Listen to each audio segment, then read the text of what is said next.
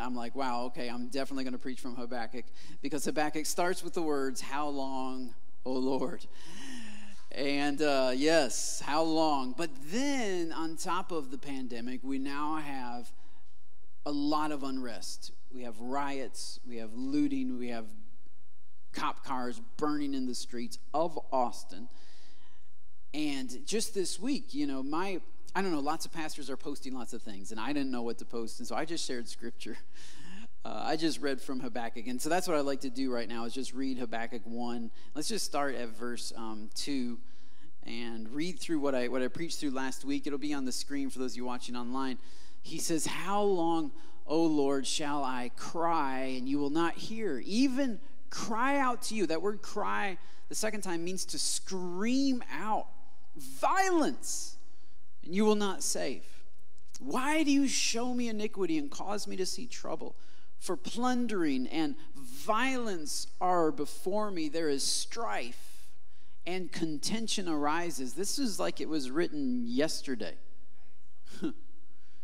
Therefore, the law is powerless. That word powerless, literally in the Hebrew, it means paralyzed. The law is numb. It's paralyzed. It can't feel the emotions and the feelings of its citizens. The law is paralyzed. Not only can it not feel, but it can't act. It can't move. The law is powerless, and justice never goes forth. For the wicked surround the righteous. There are more wicked people than there are righteous people. Therefore, perverse judgment, twisted judgment, laws that protect guilty people proceeds. And it, to me, as I read that last week, you know, I shared that with you all. I preached on that last week. I preached on how God is okay with statements like that. He includes it in his book. And so Friday night I was meeting with some folks from the church, and I was just saying how amazing, like, Habakkuk really applies to where we are right now. And what I'm feeling personally, that's exactly what I'm feeling. I'm feeling like justice is not working. I'm feeling frustrated. I'm feeling angry. I'm feeling like, God, like, how long are we going to have to put up with this craziness? Like, God, when are you going to step in and do something? Specifically, I don't expect the world and the world's systems to ever be very just. They're founded on humanism. And so humanism always becomes self-destructive. But I do long for the day when God raises up the church, and the church makes a difference, and revival comes to the church, and the wicked don't surround the righteous anymore. I long for the day when the righteous surround the wicked. And I was sharing that with somebody on Friday night from our church, and they were sharing about how they had shared a post on Facebook, and it was kind of a long post, and it was honestly just sharing their feelings about how they felt about this time, especially after the George Floyd video, and the several other videos for years, actually, right? And this person was just sharing, they're tired, they're frustrated, and they just don't know what's coming next. And I'm probably slaughtering their post. It was a bit of a long post, but they were just sharing their heart, right? And they were saying about how awesome it was that so many people from City Chapel just commented underneath, just words of support, words of encouragement, words of empathy. And they said that in their other church that would not have been welcomed. Because there is a type of faith. There's a type of faith that is really not faith. It's just positive thinking.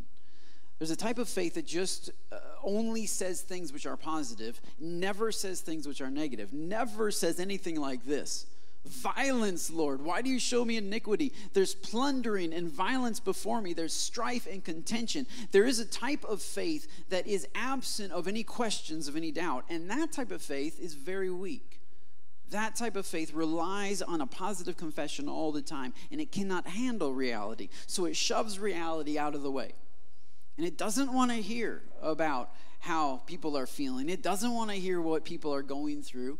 It doesn't want to hear about the injustices of the world. Rather, it's just, all right, well, just, you might see it, but hey, God's on the throne.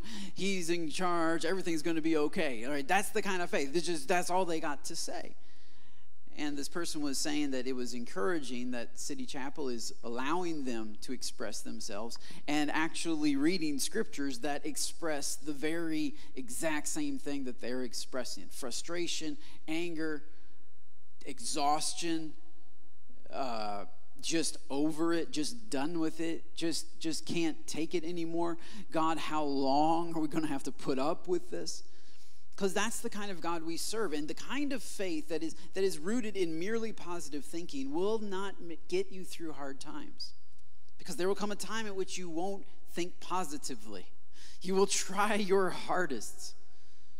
But everything you see in front of you is just so negative that you have to reconcile that with your faith. And this is what Habakkuk is doing. He's not denying reality. He's stepping into reality, and he's bringing that reality to God.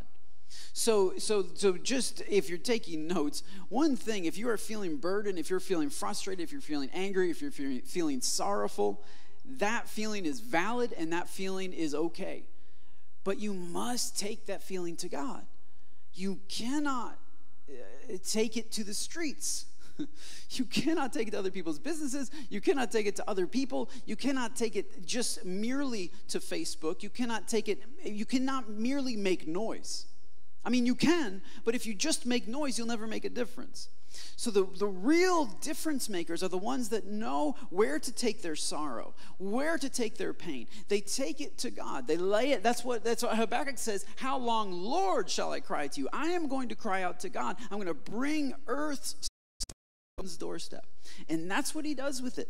So the safe place to take these feelings and these thoughts and these anxieties is to the doorstep of heaven, is to God, to bring them before God. And secondly, the safe place is God's people. The church ought to be a safe place to bring these thoughts. The church ought to, because we are the body of Jesus. Like we are him. We are his body. We are his hands and his feet. We're his face, his eyes. Like we are the body of Christ. And so when people are suffering, they ought to be able to come into the church and share this very thing. God included it in his scripture, even though it's not true, because he says, Lord, you don't save and you don't hear. Well, that's not technically true. It feels true. It seems true at the moment. And God allowed what seemed true to a weeping prophet to be included in his scripture, because what seems true to you right now is very important to God. How you feel is very important to God. It's not the most important thing, but it's very important. You can bring it to God, and when you bring it to God, then you are basically saying that the most important thing is that I hear from God. So the most important thing isn't simply that I express myself, which my generation loves to do all the time. And the church hasn't been that good at it. But the rest of the world, you go out there and everybody's really, really great at it. They're pros at expressing themselves. They do that all day, every day. But what Habakkuk is doing is he's expressing himself to God, because to him the most important thing is that he hear from God. And that is, to me, the most important thing as well, that we hear from God.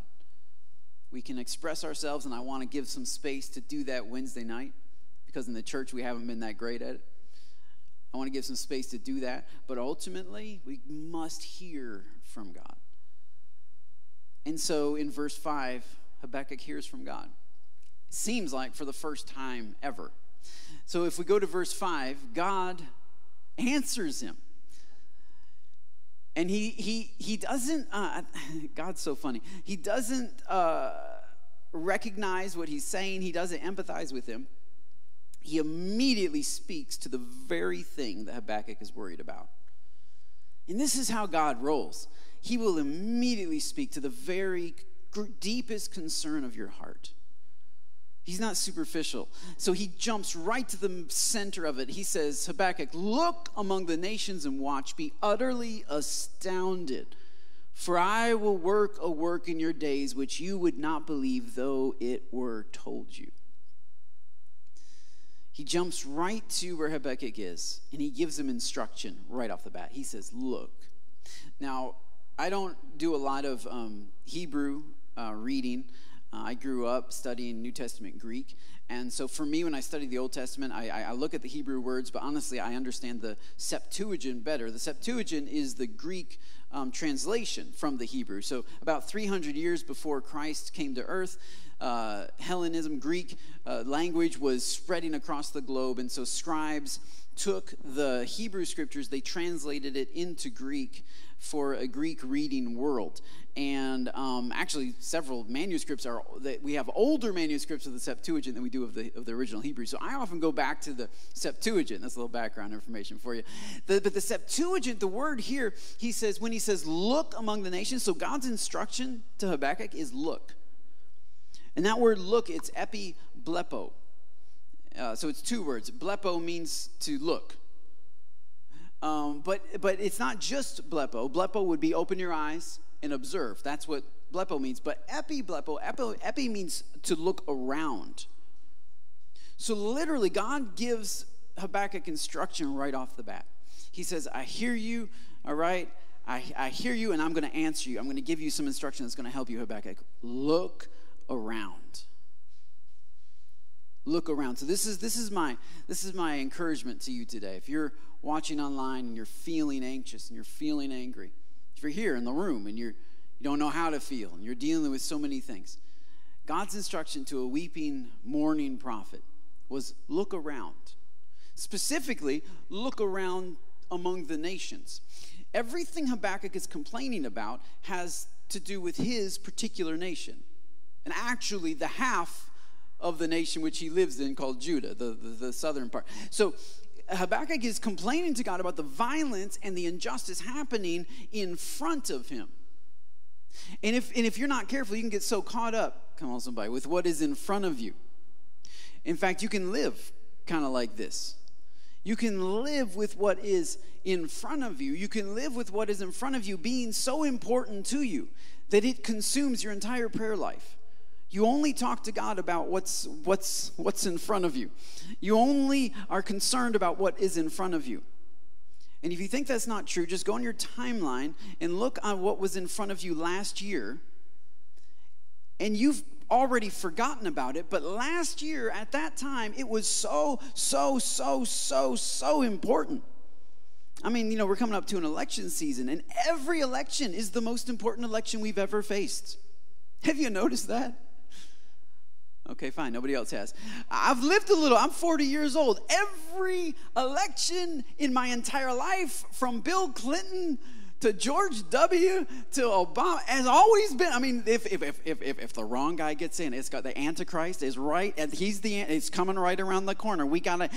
Everything is so important. I mean, it's so important until the next thing comes in front of you, and then that's so important until the next thing, and then that's so important. This is one of my concerns, is that people are rioting and protesting and looting not because of injustice, not because they feel for the injustice that's happening, because injustice has been happening. It's more like that's what's right in front of them right now. And if the narrative changes and if something else gets put in front of them, then they'll stop caring about the injustice and they'll move over to whatever the next thing is in front of them. And we as humans, we are conditioned to be obsessed with what is in front of us because we were made to dwell in the presence of God, to gaze in what is in front of us, and that being Him.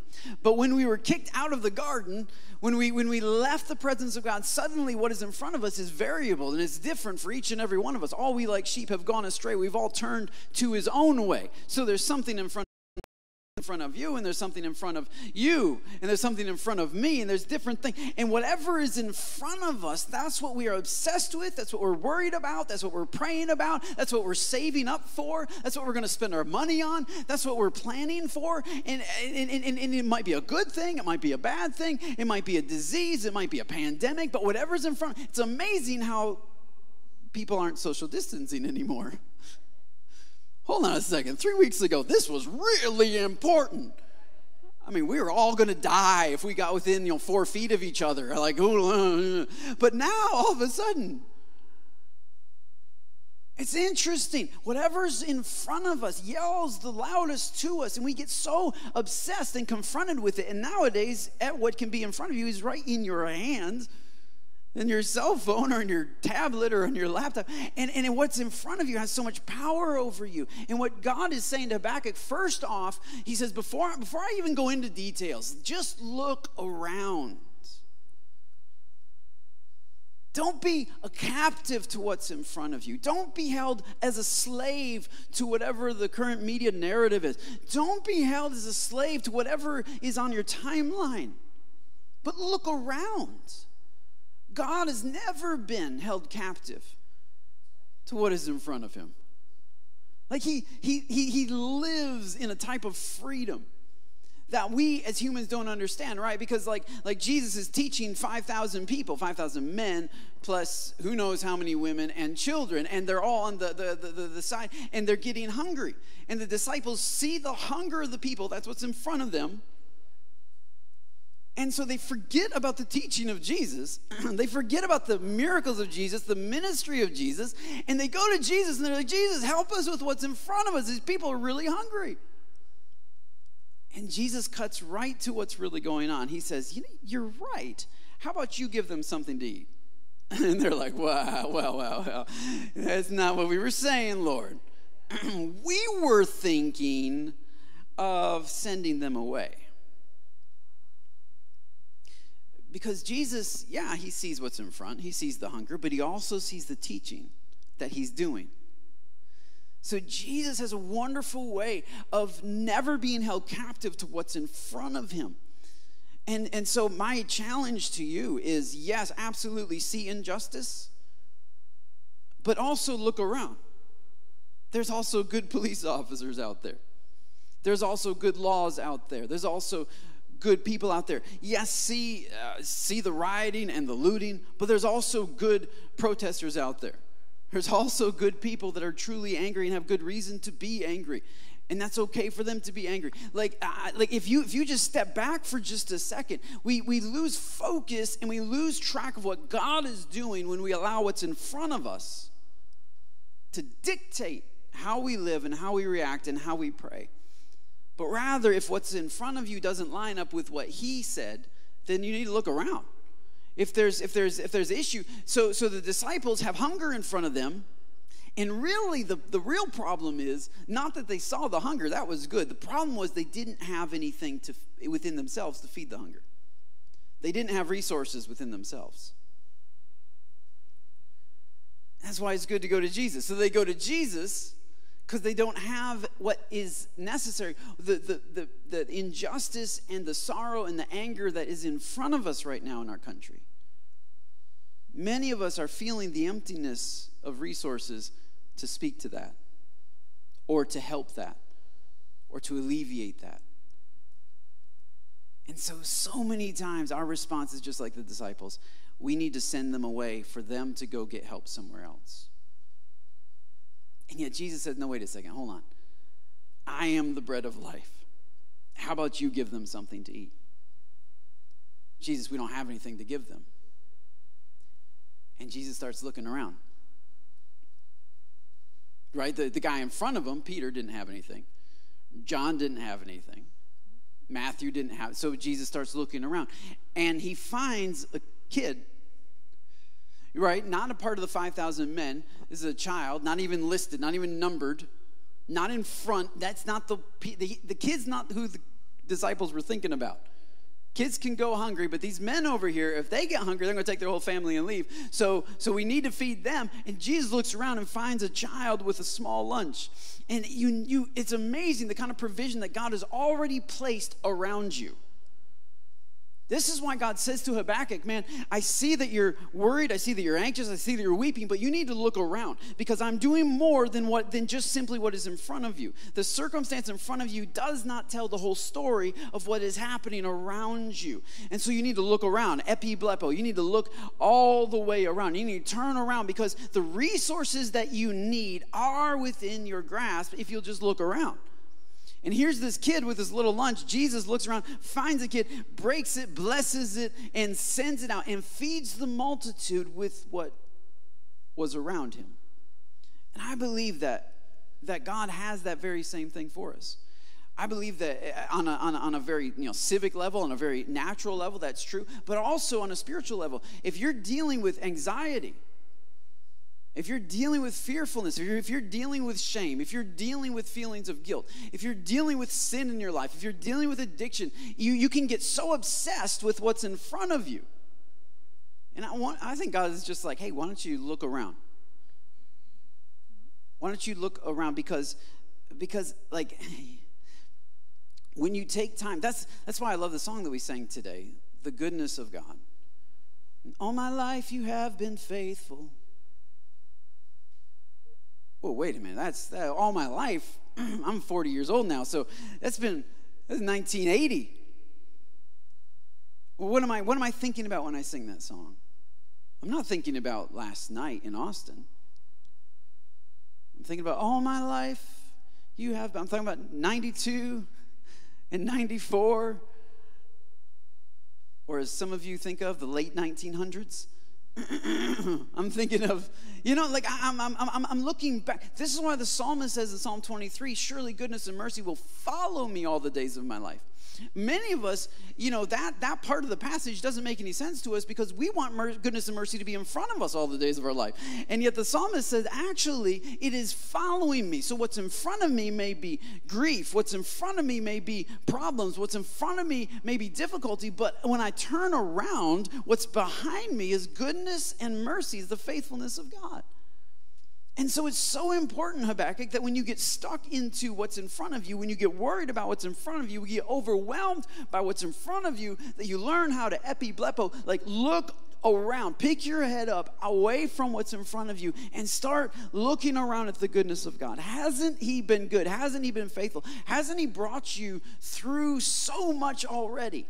And this is what people, down through history, all through the scripture, you're going to see this as you start to realize that God is constantly telling people to look around. Right? Abraham, God asked Abraham to sacrifice his son. Talk about a tough, difficult thing in front of you. The next morning, he didn't even let him, celebrate a birthday or Christmas or nothing. He said, tomorrow morning, I want you to get up and take your son to a mountain I'm going to show you and kill him there. You guys watched this last week in kids' church, yeah. And so then, can you imagine going to bed that night as Abraham, knowing what you are about to do? He gets up in the morning. He gets his son Isaac, and Isaac says, "Okay, we got all the stuff for the offering, but we don't have a lamb." And Abraham can't bring himself what God told him, so instead he says God will provide a lamb. Now he's not lying. He's just not being specific. and because in his mind he knows who God is, that God is a provider. In his mind he knows that God does not believe in human sacrifice. God hates human sacrifice. He knows that God hates it. And he knows that God is a provider. Plans for Isaac. He knows that God already told Abraham the plans that he had for Isaac.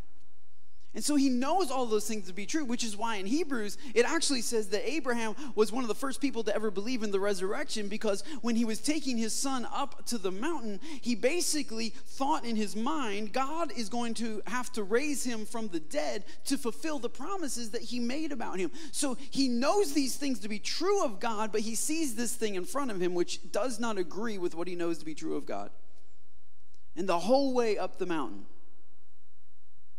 he's walking in obedience. And when he gets up there, he raises the knife over his son. That's when God stops him and says, Abraham, don't touch the boy. Now I know that you value me, that you'll serve me. And then he looked around. And that's when he saw the ram stuck in the bush. And God provided a sacrifice. God provided a ram. It's crazy. Like when I think of God's like aerial Google Earth view, like Abraham had no way of knowing that ram was there, but it was around him. He had no way. The whole time Abraham is down here, he's walking up the mountain with his son, right? And then on the other side of the mountain, God gets a ram and says, all right, so you need to get going that way. And the ram starts climbing up the mountain. And the whole way the ram's climbing up the mountain, Abraham and Isaac are on the other side of the mountain. You don't know what God's doing on the other side. You don't know what's around. Sometimes the only thing you can see in front of you is the sacrifice that's coming, is the top of the mountain, and you are so, I bet he walked so slow up that mountain. I mean, like if I were Abraham, I would have stopped and had lunch, breakfast, dinner. We would have celebrated, Hanukkah or whatever he was celebrating back in the day. Like we would have had, like it's going to take me a while to get up the mountain. But the whole way he's working up the mountain, at the exact same time, there's the provision on the other side of the mountain. And so many times we don't see the provision of God because we don't fully walk in obedience to God. Like we're on the side of the mountain and we're looking around over here. Like, so, any rams, anything? You're not going to see it on this side of obedience. You're not going to see it on this side. You only see it when you get to the place that God called you to go. When you get here, when you step up into full obedience, this is where you begin to see. You can look around and you can see that God, all my life, he has been faithful. Even when I couldn't see it, he was working. And even when I couldn't feel it, he was moving. All my life, he's been faithful. As I was walking up one side of the mountain with my head low, just dreading the moment that I get here, he was sending my provision up the other side of the mountain, trying to time it, trying to keep that goat busy because I was taking so long. And the goat had to run circles on the side of the mountain. He was probably up and down a few times. And yet God is patient. And by the time I got up here, he's taking care of me. All my life I've been faithful. He's taking, here at City Chapel, like the couple I was talking to Friday night, like God took them from so much, literally other like countries and states and cities, and bringing them, and it's no accident. The timing of God is no accident. The positioning of God is no accident. You're not in Austin accidentally. The positioning and the timing of God is no accident. But you got to. So I guess if you can't see anything around you, my advice is to keep walking. Keep climbing. Keep being obedient. Because as his obedience grows and grows, he comes to a place where he can look around and he sees goodness and mercy tracking with him all the days of his life. So many times when we cry out to God, we want specific instructions from him as to what to do, how to fix the problem. I love the fact that when God responded to Habakkuk, he didn't give him one thing to do to actually fix the injustice. He didn't say, okay, so here's your 3-step program to deal with injustice. In fact, God just simply said, look around. And he said, be astounded. As I read that this week, I thought, man, I've been astounded for about 2.5 months. About 3 months, I've just been just dumbfounded. I can't believe it. I can't believe this is happening. This is crazy. And then it gets crazier. And then the killer wasps, and who knows what what next? I don't know. Like somebody posted what chapter of Revelation are we in this week, It's getting crazy out there. Look around and be astounded. I can associate. But actually what he's saying, though, is he says, look and be utterly astounded. Now, that word utterly astounded, it's actually in the Hebrew, it's the same word twice. It's be astounded and be astounded. Which, once again, I'm not good at Hebrew, so I was like, that's weird. So I went to the Greek, and it actually means be astounded at that which is astounding. Or wonder at the wonder that I'm about to work. So much of Habakkuk in verses 2 through 4, 2, 3, and 4, is Habakkuk wondering at the evil in front of him. How long will this go on? Why am I seeing this? Why is this happening? What in the world is happening? He's wondering, he's looking at what's in front of him, and he is transfixed. He is astounded at that. And what God tells him, he says, I want you to look around, and I want you to start to wonder at the wonder that I'm working. So stop wondering at the problem, stop wondering at the situation, stop wondering at the strife, stop wondering at the lawlessness, and start wondering at the wonder that I am working. He literally says, if you could pick your head up for just a minute and you look around, you are going to be astounded at what I am doing. So God doesn't give Habakkuk a 3-step program how to bring justice. Rather, he tells Habakkuk the stuff he is doing to bring justice. And he says, your job is just to stand in wonder of what I'm doing. Your job is to stand in awe of me. And this is something that, growing up in church all my life, I went to church for the first time when I was 2 weeks old and never left. Every time the doors were open, that was my family's motto.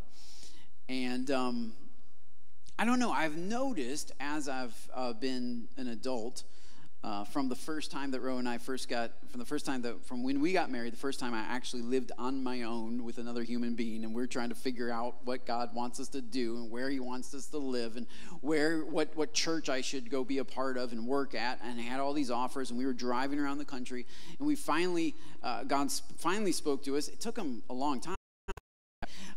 Finally spoke to us about helping this church in Nashville. And so we lived just south of Franklin, Tennessee, and the church was actually in Franklin, just south of Nashville, and we were too poor to live in Franklin, so we lived below that. And we were helping this church and serving at this church, and it didn't take very long for the place that we thought God told us to go to for us to start questioning whether or not we heard God right. I don't know if you've ever been there, but you finally, yes, God speaks to you. Now everything's going to be awesome. No, not so much. Now your faith will be tested. So we moved to this church. We moved there to help the church, and things were not going at all like how we thought they should, or like how we thought they would. And so we're there, but we don't know what's going on. And I remember it was so difficult sometimes. I would just pray, and I would just say, God, can you help me? Help me figure this out. Am I in? Because really, I just want to know I'm in the right place. Let me know I'm in the right place. Let me know, and then I'm good. If I can just know. And I guess, all my life, he's been faithful, but all my life I've been a little fearful that I'm missing it. That I'm not where I'm supposed to be, that I'm not doing what I'm supposed to be doing. And so I'm like, God, and maybe you guys haven't struggled with that, but maybe that's just a Christian, like, growing up in the church kind of thing. It's like, because if you're not in the will of God, that's really bad. So you got to get in the will and make sure you're in the will of God. And so he's got to tell you, like, every 5 seconds that you're there, otherwise you don't know, right? And so I was like, Lord, and I was just praying about this, and a friend of mine who actually lived in Texas was finding feathers all around his house, dove feathers, all around his house, and he's like, isn't that cool? And I'm like, Lord, how come you can't do something cool like that for me? This dude's finding dove feathers. I would like something just to know that I am where I'm supposed to be. And it was so interesting. I've shared this before at City Chapel, but it was so interesting. After, that very week, after I prayed that prayer, I began finding a lot of dimes just everywhere in random places. And I thought, well, that's weird. I don't usually pick up change that I find, because I was a germaphobe before COVID-19, so I'm always like, I don't know where that's been. But these are always shiny dimes. Like, I'm walking into Walmart, the door opens, there's a shiny dime right there on the floor, and I was like, oh, okay. And it was just kind of weird, and I just left a lot of them because I didn't want to pick them up. And, and some things you can make sense of, like you get out of the car, your parking lot, you get out of the car and it falls out of your pocket maybe, okay. So the ones I found sort of in those areas, I didn't give much stock to, but I began kind of wondering, this is weird. I'm finding a lot of dimes lately. And then Ro asked me about that, because she was finding a lot of dimes around the house, because at that time I was going to work, and she was staying around the house. And it was weird, because she would vacuum the house, vacuum the closet, and then go back in the closet to put some clothes away, and there would be a dime on the door of the walk-in closet. And she would clean the countertops and then come back and find a dime on the countertop. So she had a bag full of dimes that she had found, and she's like, I've been finding all these dimes. Like, what? And I said, well, that's really strange. I've been finding a lot of dimes too. And so we began to talk and realize that maybe God's dropping dimes or something. And it's totally weird, and it's not in the Bible, so I don't know about it. But we said, look, so we prayed that night, and we laid in bed, and we just prayed together, Lord, if this is you, I don't know, like, let us know. So, of course, you ask for a sign, God gives you a sign, then you ask for a sign to validate the sign. All my life I have been fearful. I'm just saying. Like, Lord, really, really, really, really? So anyway, so the next morning we're making the bed. This is before we had kids. But we're making the bed in the morning, because nowadays it's the last one up makes the bed. You just throw it together. But back when we didn't have kids, we got to wake up leisurely and then just make the bed ourselves. And so we're making the bed together, and I pull back my pillow, and under my pillow is a dime. Under my pillow, this shiny dime. And I'm like, what? So at that point, we realized, I think maybe God's trying to say something. And so that began a journey for us of just praying about, God, what are you saying about these dimes? And one of the things that conclusions that we came to is, one, that God is not as concerned about the place that we are in as we are, but rather that God is deeply concerned with communicating something to us. And every time I would see a dime, I would sense, and this is just my sense, this isn't in the Bible, but I would sense that God was smiling. Which is sort of like what God tells Habakkuk. Look among the nations. Habakkuk's like, yes, okay, I'm going to be able to do something. He's like, no. Just look and wonder at what I'm doing. And so every time I would find these dimes, I felt like God was just saying, look, I love you. I'm like, yeah, God, but I want to know where I'm supposed to be, how long I'm supposed to be there. And I love you. It was more like, I just want you to look and wonder at me. Because isn't it amazing that I love you? I mean, you're pretty lovable, but come on. Isn't it amazing? As we're singing about the love of God, isn't it amazing? Have you got so callous that you forgot how amazing the fact that God loves us? And not only he loves me, but he knew I was going to go to Walmart at that particular time on that particular day, and he dropped a dime. And throughout, I mean, you might think I'm weird and leave the church because you don't want to be a part of a weird church, and that's fine. I totally get it. But seriously, we've told people about this, and it always happens in times of transition, in times of worry, in times of stress. God never tells us exactly what to do. He just tells us that he loves us and he sees us. We were talking to a couple after our house flooded. We were telling them about the dimes, because after our house flooded, we started seeing a lot more dimes. Which, by the way, to pay for a new house, you need more than dimes. Just saying, Lord. If you could drop some Benjamins down, that help me out. But it's not about that. He's not trying to pay for a house. He provided, absolutely, in amazing ways. But that's not what the dimes are about. The dimes are about, I see you, Harry. I love you. We were telling a couple about this. We were in our flooded house, and we were all standing around in a circle because they were helping us strip back the sheetrock. And as we were telling them about the dimes, we heard a ting, ting, ting right in the middle of us.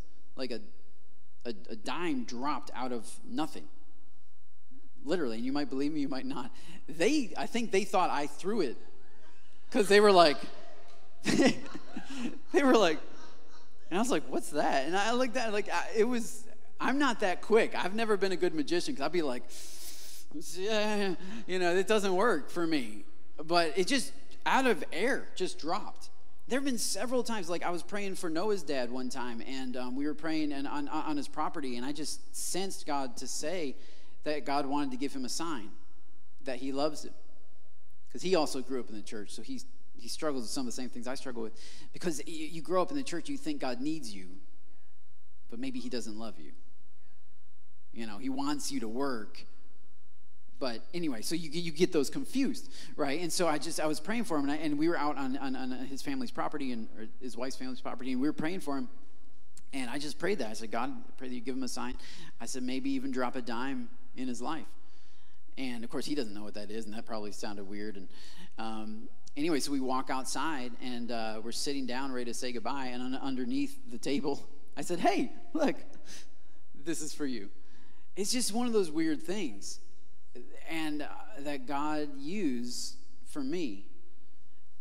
And now people get really off on that, and they're like, oh, I went to an apartment, I saw a dime. God must want me to move to, wherever. And it's like, well, no, it's not about what you're doing. In fact, why don't you just break the religious spirit right now over your life and just say, I am loved. Right there in your living room. Just go ahead and say it out. Say it all. Let's say it together. I am loved. And I am seen. I am provided for. Sometimes you just have to say that over yourself. Because it's true.